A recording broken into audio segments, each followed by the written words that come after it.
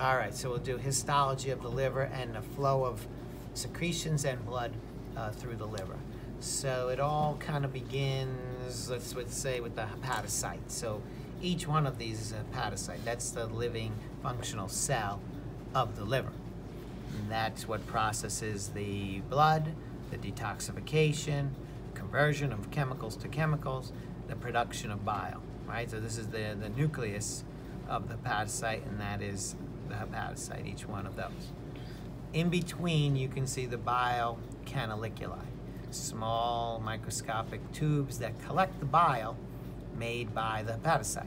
So bile's flowing this way, collected to larger ducts, to larger ducts, to larger ducts, bile ducts, ultimately going to the right or left hepatic duct, ultimately going to the bottom part of the Y, the common hepatic duct, ultimately going to the common bile duct, to the duodenum.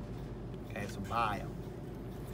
The other way, blood is entering here and flowing across hepatocytes and then being collected in the center of the liver lobule in this kind of central drain known as the central vein. So it flows like this. So we have red, we have blue. Red is very simple. This is a branch coming off of the common hepatic artery, right? The hepatic artery proper. That's a branch off of the celiac trunk. Hepatic artery proper. This is not it. This is a branch from it, an arteriole.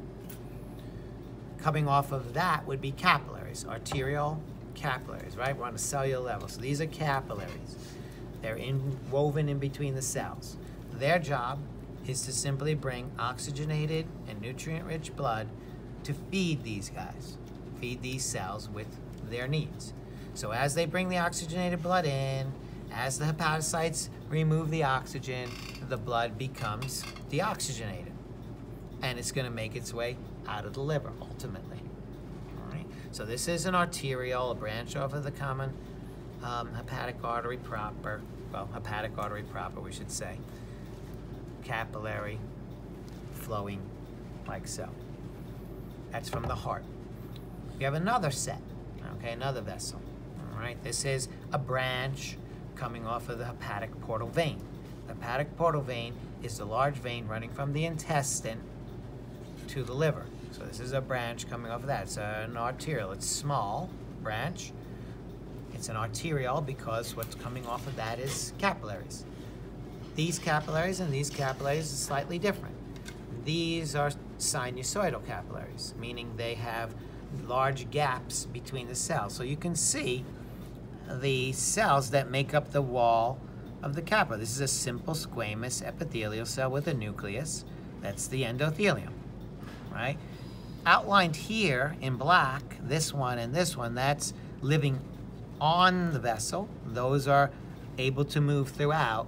These are Kupffer cells. These are white blood cells, derivatives of macrophages that move through the liver cells for immune function, right? So you see both of those. So this is bringing blood from the intestine. So it's nutrient-rich, possibly toxin-rich blood from the intestine, somewhat deoxygenated, to the liver cells, hepatocytes, to be processed. So here it is, trickling in. The sinusoids bring it in. They have big open gaps. The fluid and contents of the vessel bathe the cells process it, and then it's collected up here in the central vein.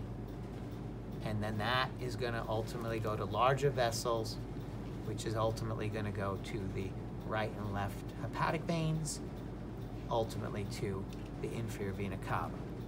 The last thing that's here is this yellow thing. This is lymphatic system. So these are lymphatic capillaries. There's going to be lots of lymphatic capillaries because these are sinusoids.